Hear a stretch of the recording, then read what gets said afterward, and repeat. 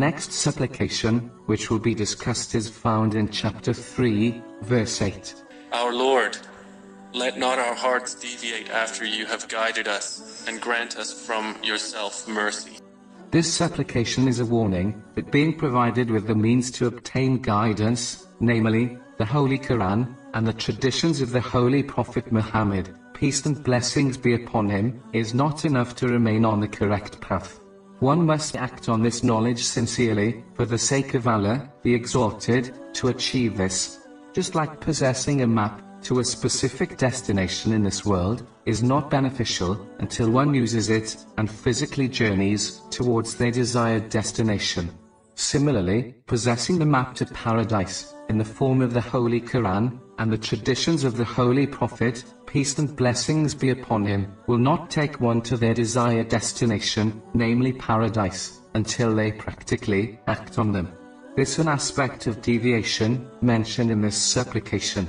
It also refers to those who purposely misinterpret the divine teachings in order to fulfill their own worldly desires. This occurs when one prioritizes gaining the material world over reaching the hereafter safely.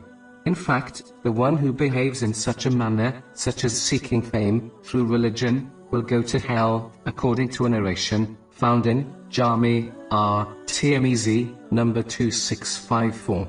This deviation can occur when one cherry-picks the duties to fulfill which please their desires, and reject the ones which contradict their desires.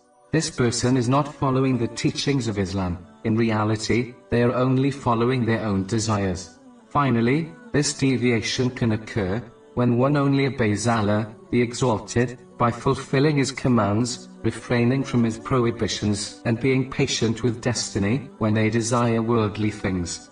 But when their wishes are obtained, they turn away from His obedience.